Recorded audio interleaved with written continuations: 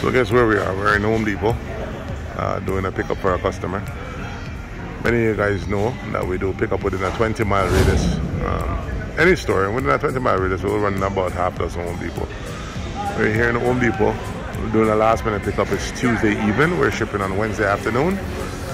Customer already completed our shipping alert, so it's just a matter of picking it up, processing it, and it will be on its merry way to Jamaica tomorrow, Wednesday afternoon. So this one is it's a puller. So I'm going. I just got word that it's a toilet. Now after I ship this one, I can say I've shipped everything down to the toilet.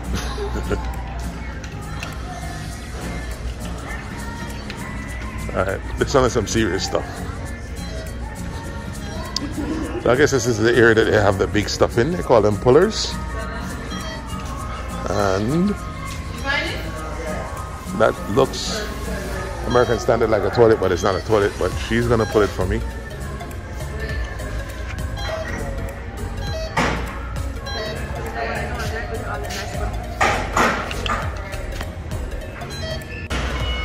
So turns out not to be one toilet, it turns out to be 3 toilets.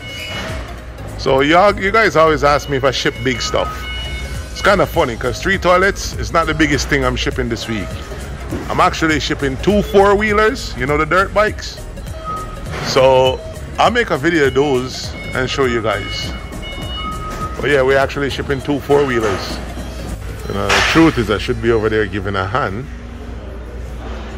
but it's a restricted area. I don't think I'm allowed to go back there. Yeah, there's like a whole gate set up right here, and I don't think I'm allowed to go back there. So we finally shipped everything under the sun. When you ship toilets, you basically shipped everything. So we have 3 toilets. You know what? These 3 toilets is as big, well, almost as big as one of the dirt bike. The dirt bike hang out the back of my truck when I transport it.